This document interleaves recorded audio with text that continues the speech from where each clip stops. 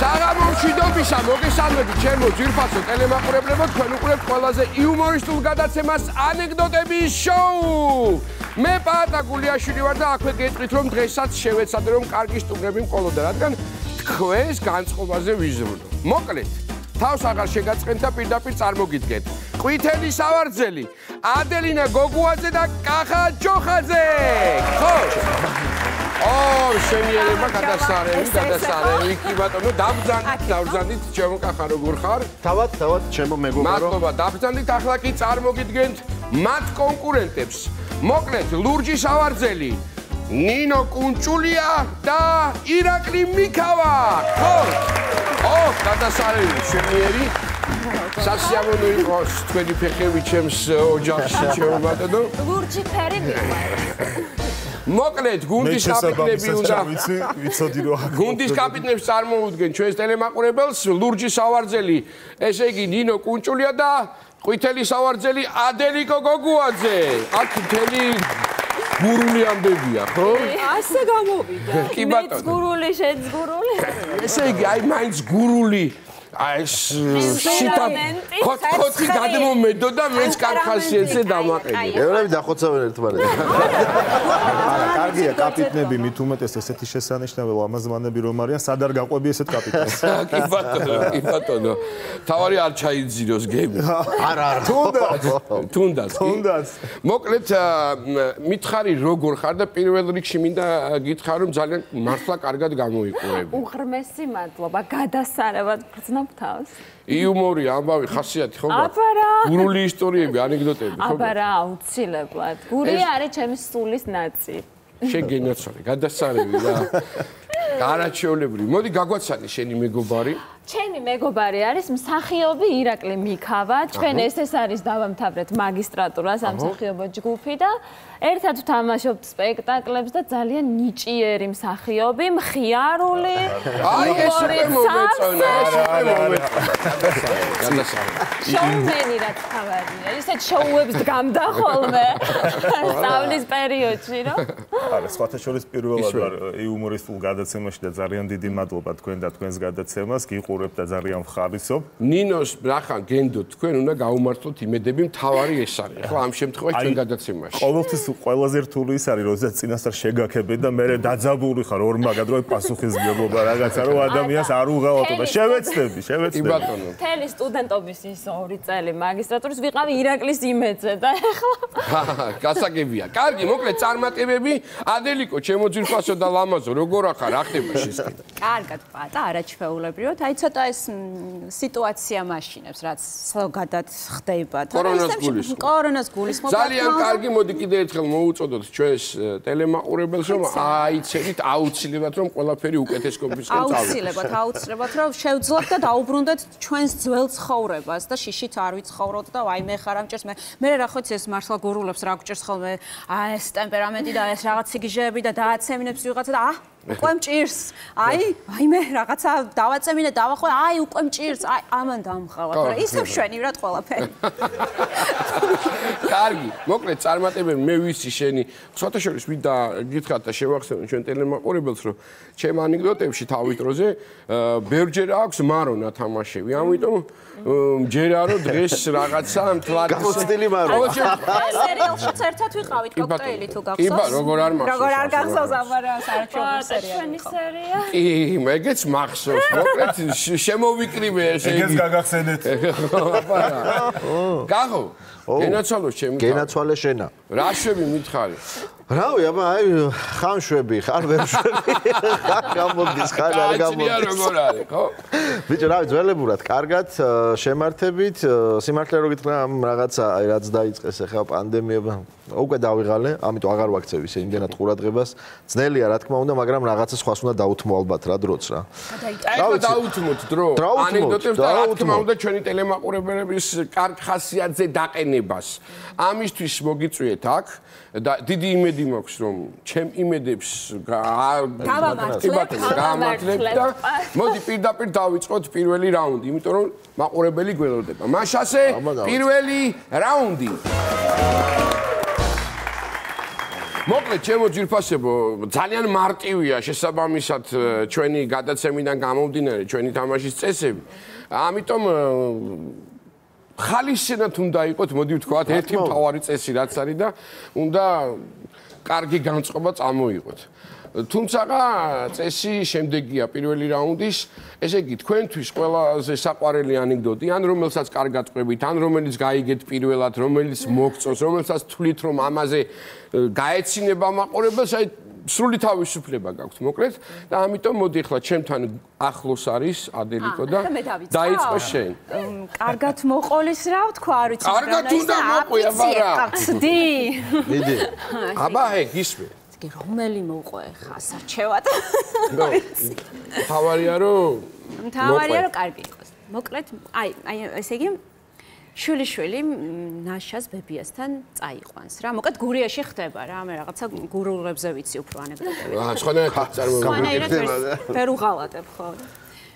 ხა ეს ტიპი ამოკიდებს ნაშას ხელს და ჩაიყვანს გურიაში ბებიასთან და ნუ გააცნობს და პატიოს ცემს ეს ბებია გადაყვებათან და დააძინებს გააკრხმალებულ თეატრალში გააპიცკინებულში გურულებს ხავრობენ ხილასუ გურულებს დაუწყობს და ნუ ახლა ნაშას რო ასე მოულის აბა შვილიშვილი გურული ყველას მოკლედ გაუმზადებს შვილიშვილს კარგად გაუპიცკინებს ყველაფერს რომ ბოლომდე ისიამონოს მისმა შვილიშვილმა ნაცვალოს ბებია და არის ამ ბავშვი და ადგება დილას ახლა გათენდება უკვე რა ხა და ადგება ახლა დილას ეს ბებია და გამოვა გარეთ იქ რაღაცა ქათმებს მიესიყვა წიბაწიბა იმანო გადაძახებს ხო ბოჭოლა აი ლაბაზო მეტრი აგე რაღაცა იქ გაიძაღლო იქით ხო ძალიან ბა გადახედავს ეზოს მოფოცხავს რაღაცას და რაღაცა გდია იქ ფანჯარასთან რა აიღებს უყურებს ვერ მიხვდა რა არის უყურებს ვერ მიხვდა რა და ზუსტად აიღო რა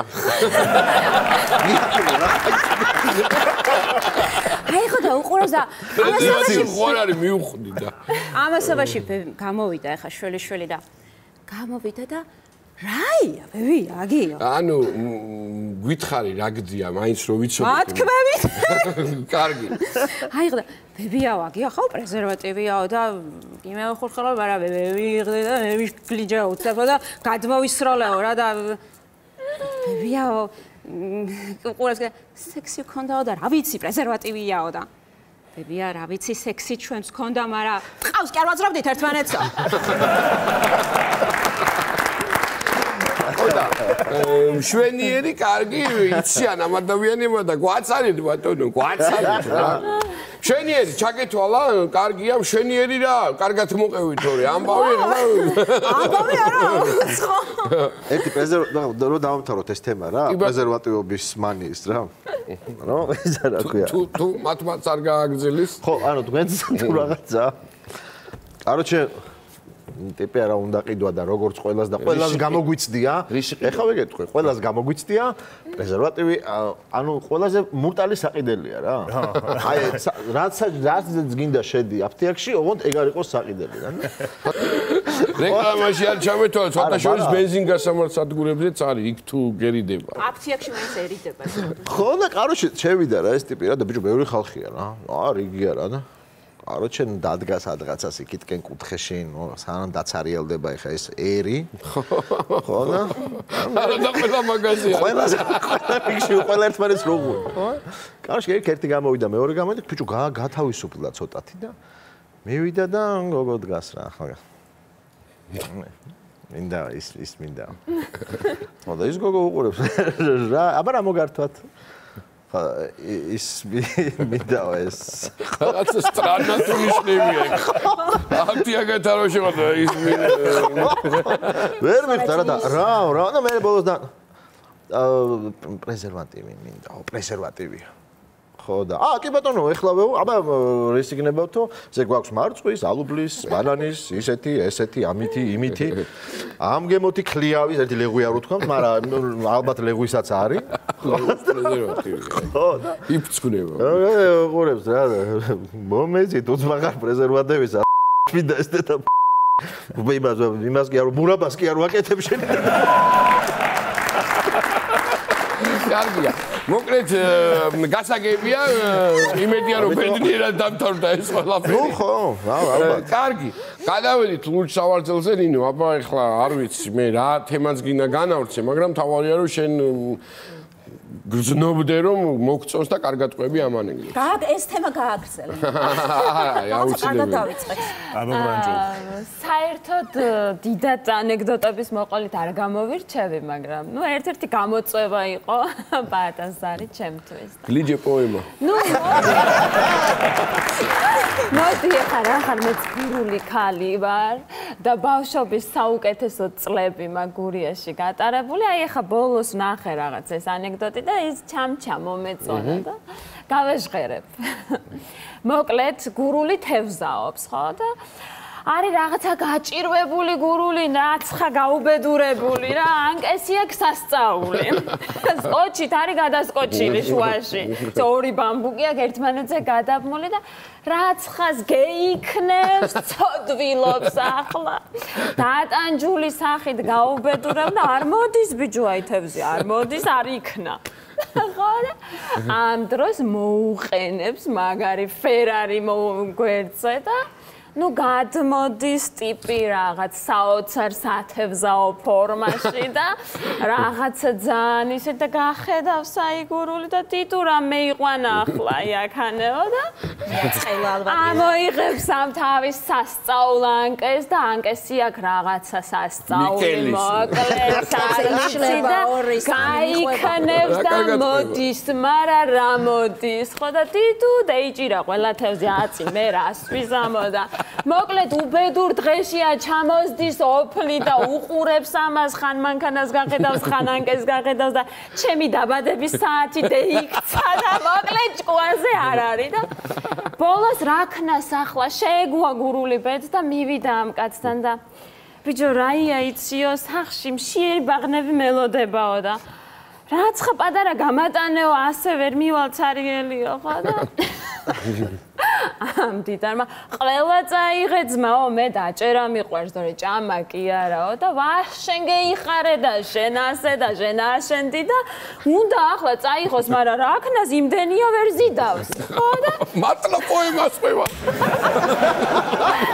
და ვერ ზიდავს და რა პრობლემაა ამ ტიპმა აგერ ჩემი მანქანითო მიგიყვანო და წაგაღებინებო და ნუ მოკლედ თავის მანქანით მიაყენა ეზოსთან და გამოვიდა 9 ბაღანე და ესია ამ კაცს მშიერი მწყურვალი ბაღნები და რო დაინახეს ეს თევზები გადირიან სიხარული და მამიკო და ჭკუაზე არიან და უყურებს ახლა იმ დიდარი და მივიდა და ძმაო რა მოკლედ ერთი ბავშვი მაჩუქეო რა გავზრდიო კაცა დავაყენებო ვასწავლი ჩავაცმებ დავახურავო და გეიჯგი მაგურული ყველაზე იყვანე ძამა მე აგენის კეთება მიყვარს თუ არა გასდა კი არა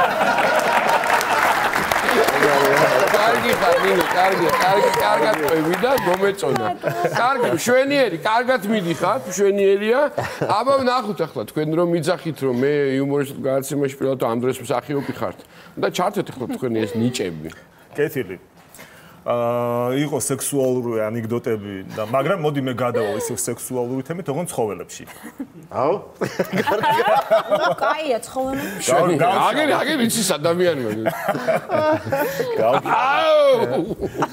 მოკლედ ვირი და ვეფხვი კარტს თამაშობენ კარგია უკვე თამაშობენ ვინც წააგებს გახდას ვინც წააგებს ცოტა უფრო მკაცრადაა საქმე ვინც წააგებს უნდა მოი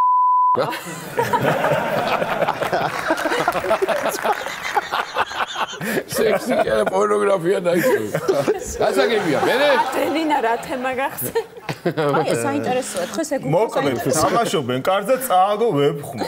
არ გინდა ახლა ვირმა რომ როგორი თემაა. რა ვაიკადრეს. სად გინდა თავი გამოიჩნევა, ისიც როგორია თავანის ჩაუბარებლობა. მოკლედ კარგიო რა და შეიაჯდა ახლა ვირი. აჰა. ედის გახურებული საპრეზერვატივო თემა ამბები რაღაც მოკლედ ხან ყავის გემოა ხან მაწვის ხარისი გემო და არჩევა მოუნდა მრავალფეროვნება ვირს და ვეფხსეუნება მადაჭამაში მოდისა და უნდა რომ უნდა ვთქვა რა პიში ლევს ვეფხო თავი მოატრიალე, მინდა გაკოცო ატყუებს რა და ვეფხმა თავის მოტრიალება შემეძლოს დედასაც მოგიტყვა.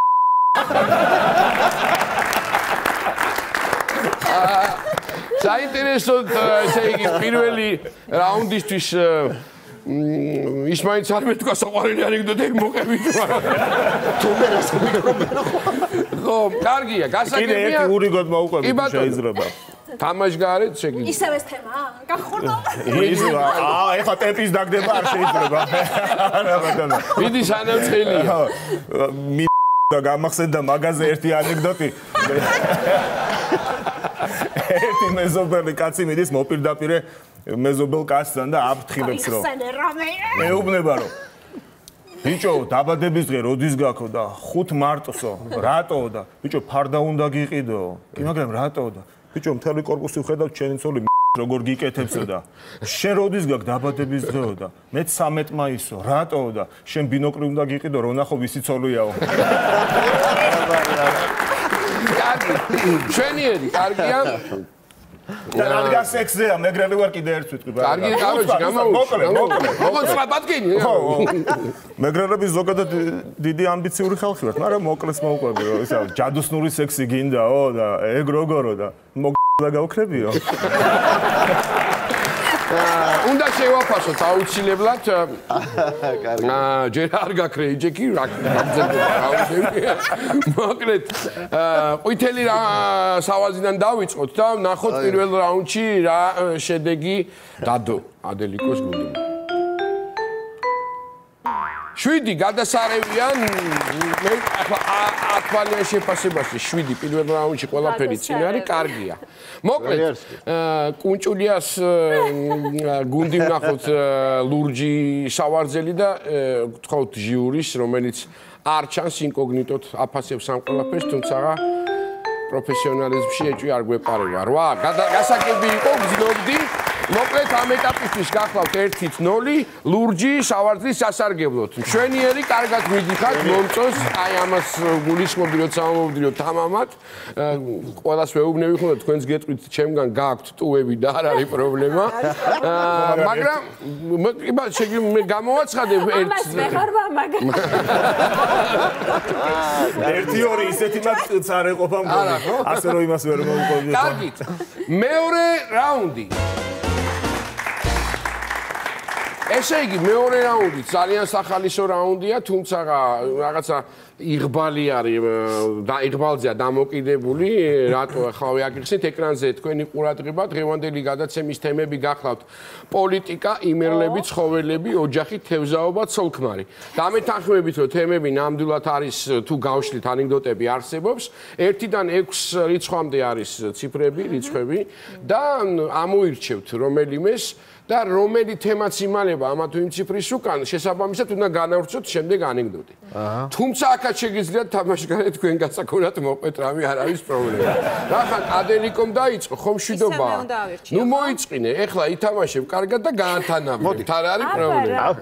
არა, რახან რადგანაც ადელიკომ დაიწყო, მოდი ნინო, შენ დაიწყე, გუნდის კაპიტანი ხარ და აარჩიე ციფრი. 4. 4 იყოს 4. კი ბატონო. პოლიტიკა. არსებობს ძალიან ბევრი ანეკდოტი, თან ისეთი აქტიური ქვეყანაში ვართ ამ მიმართულებით რომ მოიგონეს. პოლიტიზირებული ვართ ყველა. საინტერესოა რას მოყვებით ნამდვილად. გურულებს. მოკლედ. მოკლედ თქვი თავიდანაც, მაგრამ იმ სიგრძე მოყვებით. კარგად. გურულ სამოთხეში. კარგია. მაინც ჩავსვი ხო ხედავ გურია. გურულ სამოთხეში არის ადამ და ევა და ბიძინა. საინტერესოა. ხო და გეიხედავს ადამი და რას ხედავს? აი გველი დასრიალობს იქით-აქითო. ხო და ბიჭო რა იყო შენ რა გჭირს რას დასრიალობ იქით-აქითო გაურკვეველ მდგომარეობაშია გველი და იყედა საწე იყო ამ ბიძინამ აი ვაშლის ხედე და აი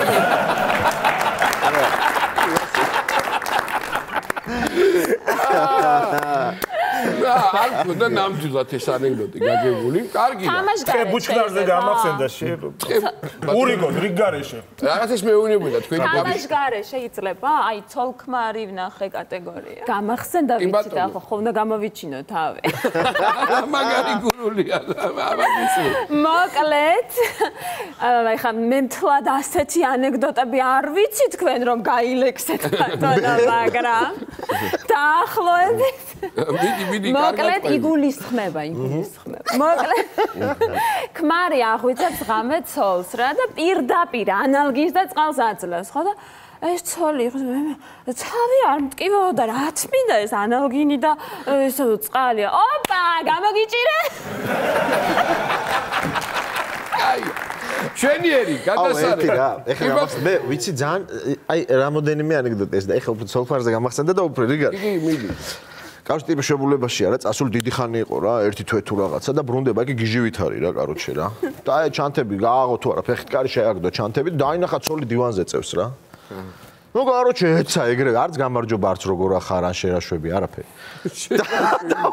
და აცხრა და короче ამოაბრუნე და короче რამდენი დარტყავს იმდენი ეს ქალი ფეხის თითებს ის მოკეცავს რა ეს კიდე დარტყავს კიდე მოკეცავს რა ეს არა და короче რამდენჯერმე გეცავს რა არისო თო კაიო ხე შეწუხდა რა ეს რა არის რამდენი თო იმას ვიშვებიო ეს რატო კეცავთ თამაცადე შეკაც კალგოტკა მაინც გავიხადო ბოლო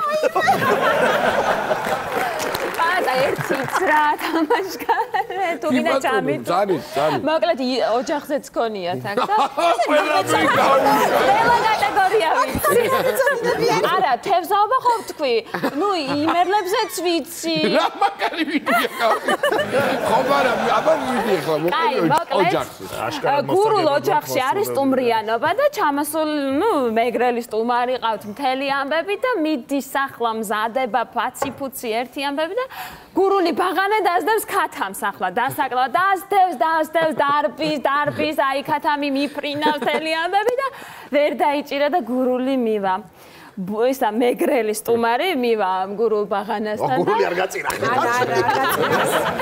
არა ხოდა ბუძი ხოხე და ვერ იჭერა ამ ქათამს და ეგერ ნახე ხის ძირას რა კარგად წევს გოჭიო ხოდა გურულმა ბიძია აი ქათამი სტუმრიზაა თუ არა მასე ძაღლი მყავს ეგერ დამბული კარგი ეხა თამაშგარი იყო ოჯახი და გურული ოჯახი და ასე შემდეგ და ეხა მეც ხო გურული ვარ და ჩემი დედაც გურულია ანუ და მამაც გურული ორივე გურულებია და იმათი დედმამაც გურული იყო და კიდე იმათი დედმამა და სულ აი მე არ მახსოვს რომ ვიღაცას ეთქვას რომ აი ის დიდი ბებია იყო იმერელი ან კახი არა 9 თაობის გურული არ ჩამომრჩა ეხა შენ არ მაცხალა მოკლედ არ ჩამომრჩა ნუ ახლა თუ ისაა ეს ხოდა სადღაც ნუ აი ხან რა ხდება ჩვენს ოჯახებში ალბათ მივხვდ ჩვენთან ჩურჩული არ არსებობს ხმამაღლა საუბარია და აი არ ვიცი ჩხუბი უფრო ჩუმად არის ვიდრე საუბარი და მოფერება არის ძალიან ხმამაღალსა და მოკლედ სადღაც მესამე კურსზე ვარ პაატა დამაყაჩაღეს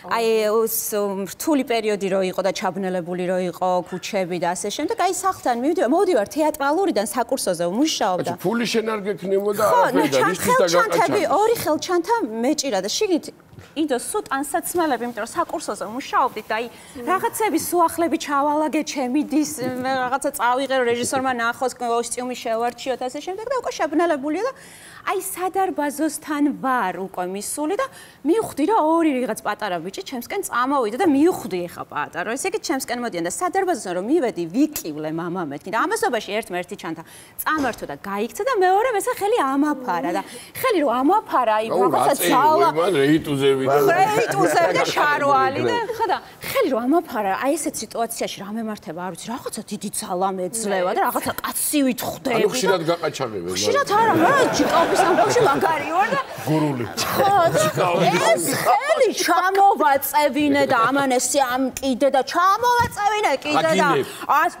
ვაიმე პაატა ვაგინებდი აი არ ვიცი და საშინლა და ეს რო ჩამოვაწევინე აი ესე ვყავარ და ჩამწია ბოს ავხედე რაც კი შემოდა ხო მე იმა და გააგრძელა და ახოცა და მე ჭიკავები და მათრია და ვეძახი შენი და ეს ეკონა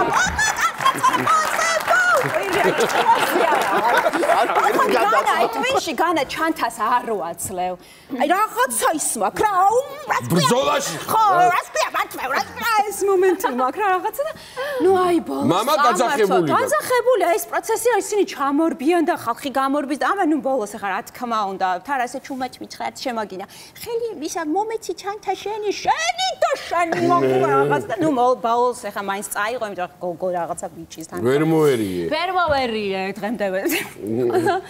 ნუ გაიქცა და შეიკრიბა ხალხი და შემომესია და დედაჩემი კი ჩამოვიდა, მაგრამ მე კი არ შემხედა რომ შვილო შენ როგორ ხარ დაიწყო აქ და აქ არა აი ეს შუქები როა გაჩრდა დაწერე ასჯერ განცხადება არ გააკეთე და თუ კი ვინმეს მოუწონდი ხო შემომესია და ეს მოკლე კურტკა მაცია და წამივა გული ამხდება ხელები ამახენ დელიკო ამახენ ჩამოვიწა თუ კი ვინმეს მოუწონდი ყველამ დროიშოა ხან აქ ხდება ხელი ხან აქ ხან აქ და რა მოვიდა ეხლა ამ დედაჩემი შუქი არ არის ბრალია და ამიყვანე სახლში, მეოთხარი ამიყვანე, ნუ ავედით ახლა სახლში რაღაცა გვაგიაროთ.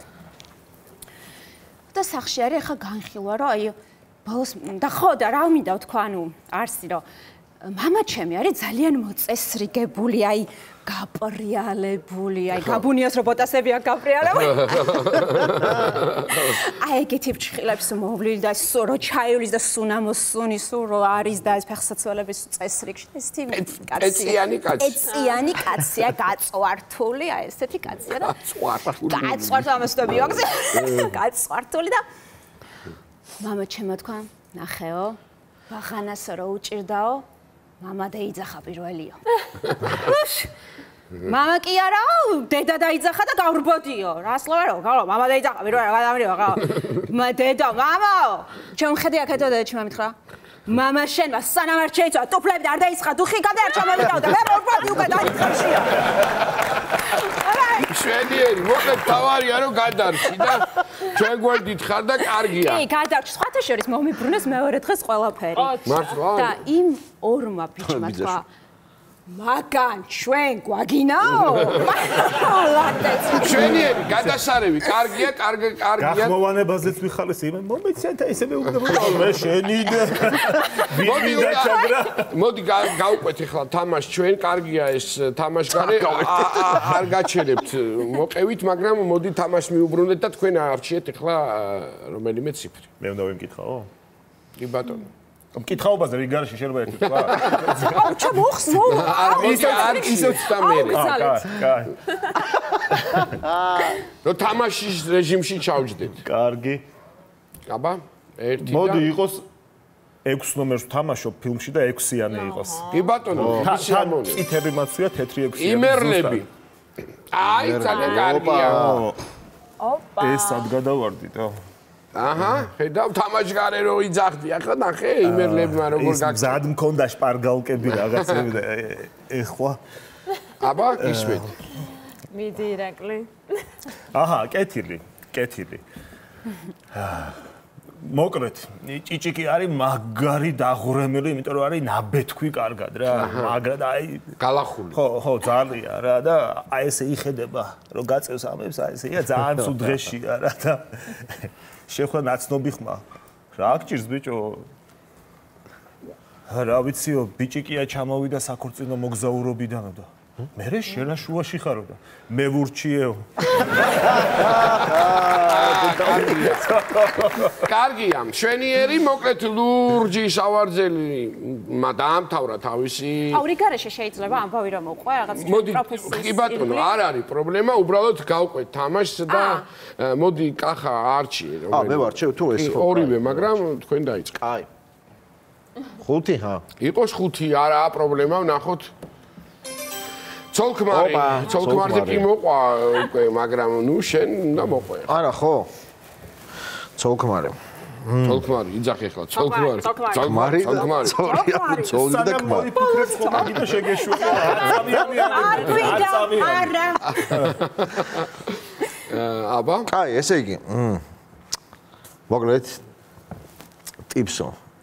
იმისთანა შეუხედავი ცოლი ყავდაო. იმისთანა შეუხედავი ცოლი ყავდა, მთელი დღე ეჭხუბებოდაო. გეღალატა შენი დედა ნახე ბავში რას გავსო. კარგია. მაგაზე გამახსენდა ცოლი იყურება სარკეში. ხო. ან არ მოწონს თავისი თავი რა და მეუბრუნდა თავის ქმარს და მეტის ღირსი მაინც არ ხარო. მეტის ღირსი აიწარა. აი რა კარგად დაიმშვიდა. აბა არჩიე, მიდი 1, 2 და 3 დარჩა. მოდი ავარჩევ 2-ს, იმიტომ რომ ჩემი დაბადების დღის ციფრი. მართლა, კარგი, მაშინ ახლა ეს დაუფიქრებლა ცხოველები. მშვენიერი, ცხოველებზეც ძალიან კარგი ანეკდოტი მოიყო. აბა მაინტერესებს შენ რას მოყვები? ცხოველებზე. მაშინ ახს ჩემი მეწყვილის ცოლ-ქმრის ამბავს. ცხოველზე რატო გამოიხედე გაუჯერებია? მე ცხოველები კახა. ცოლ-ქმარი ზემოყვა კახამ ხო და ცხოველებზე ახო, ცოლ-ქმარი წევს რა, მოკლედ რა, ცოლ-ქმარი წევს და გურული ცოლ-ქმარია რა და ცოლი აღვიძებს. ბიჭო, ადექ დროზეო, რა იყო? ჩემო ადექ ბიჭო დროზე მელამ წეიხო, თლაკაცმები გაწყვიტა ყველა. რამდენი წეიხო კი მაგრამ 8-იო. მარკოს რო სუმკითი ხო, მოსული კი მაგრამ. ერთი სამაშგარე ცხოველები. კი, რა თქმა უნდა, კარგი იყო ადელიკო, კარგი. მოკლედ ქუთაისელი არის ზოოპარკში რა და ათვალიერებს ახლა ზოოპარკს და ბიჭო ერთ გალიასთან დადგა. დგას 1 საათი, 2 საათი. ზურაბა ბიჭო, შენ ხარო? კარგი. შენიერი, მოდი უნდა შევაფასოთ მეორე რაუნდის შედეგები აუცილებლად და მოდი ამ შემთხვევაში დავიწყოთ ლურჯი სავარძლიდან და ნახოთ მეორე რაუნდში რამდენი ქულის მოპოვება შეძლეს ჩვენმა მოთამაშეებმა. 8 ქულა, მშვენიერია, კარგია ნამდვილად. ყვითელი სავარძლით შევაფასოთ.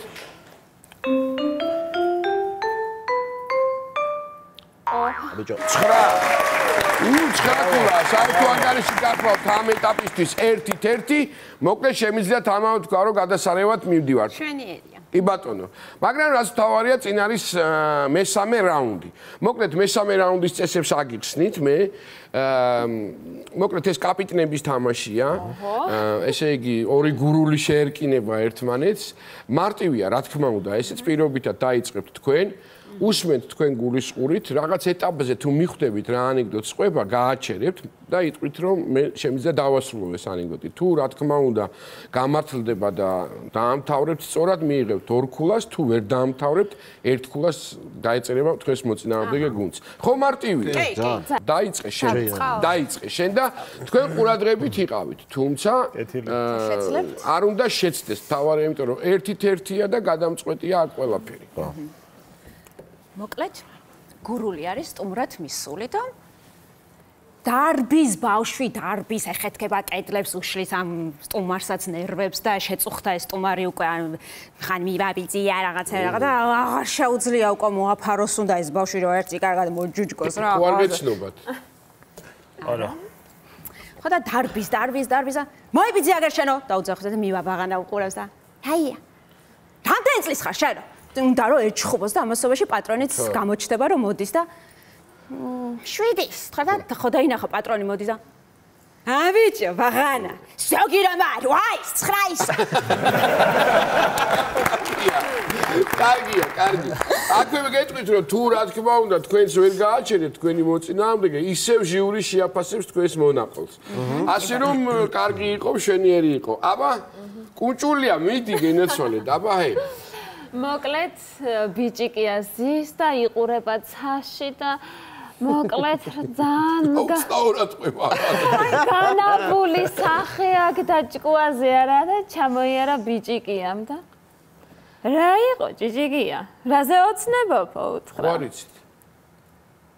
განაგზით? რაზე ოცნებობ ხო და ბიჭო მონიკა ბელუჩის სიყვარულზე ოცნებობ. მერე მაი ბიჭო ხო ცალმხრივი და უიღბლო სიყვარული იქნებაო სიმონ და რა თქინდა მაგფერია ხო და დეიტანჯოს მაგის დედაც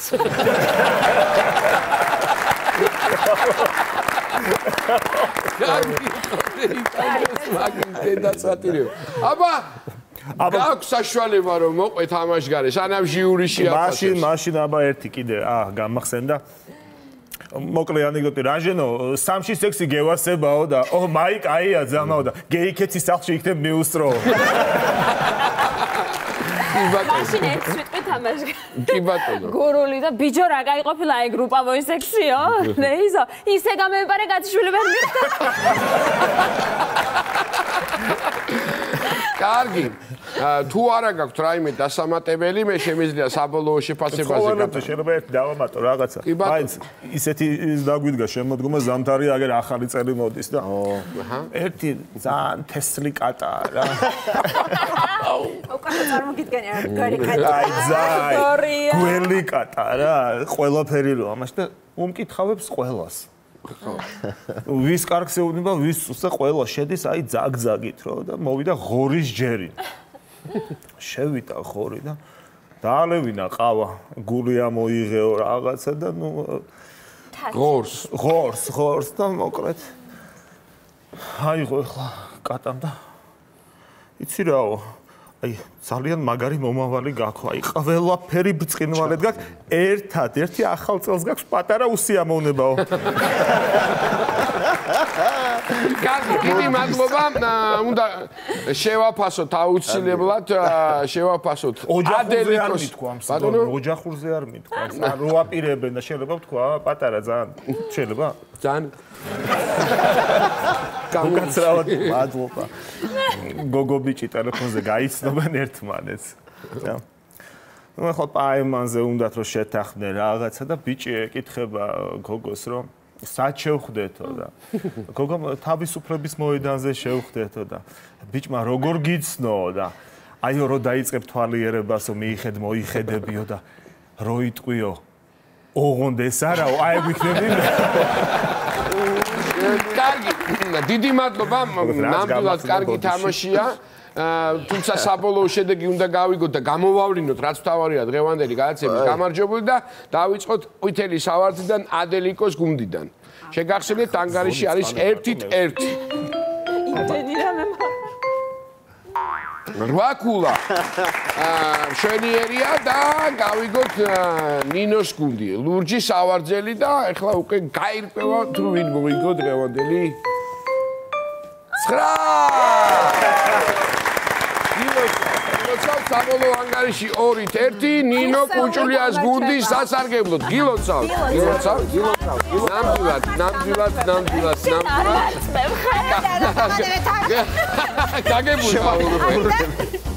ესე იგი ჩემო კარგებო მინდა დიდი მადლობა გითხრათ მართლა კარგი გადაცემა იყო კარგად ხარისეანტებოდით და გილოცავთ როგორც დააკვირდით რა თქმა უნდა საჩუქრების გარეშე არ დაგტოვებთ და ახლავე გაგაცნობთ თუ რა მოიგო გამარჯვებულმა გუნდმა კრისტალ ბეტისგან საჩუქრად გადმოგეცემათ 0 ბარათი, რომელზეც უკვე დარიცხულია 200 ლარი.